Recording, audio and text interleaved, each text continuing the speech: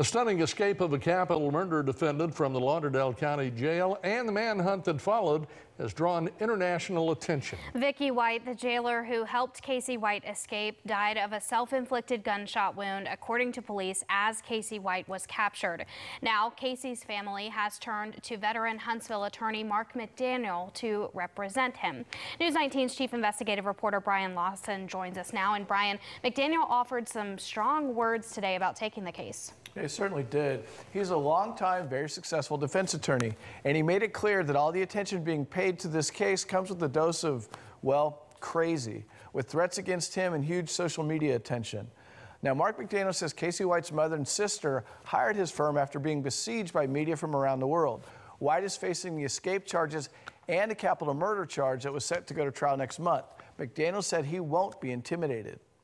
Let me say to everybody on the social media, the further you go down that rabbit hole, the less reliable your information is. Let me promise you that. Everybody in this room knows that everything's going to come out in the courtroom. This story is going to be told. It's going to be told in the courtroom. We do have a story to tell. We can't tell it right now, but we do have a story to tell. I promise you that. Okay. We've had some. At this office today and in my home, I've had some threats come my way, physical threats and threats to property.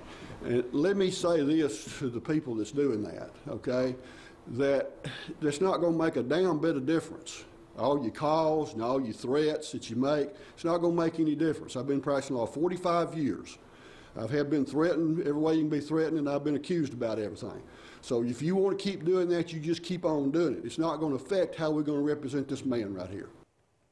Now, Casey White's defense team will almost certainly get a continuance to push back his June capital murder trial date. He's due in court next month as well on the escape charge. Emily, Jerry?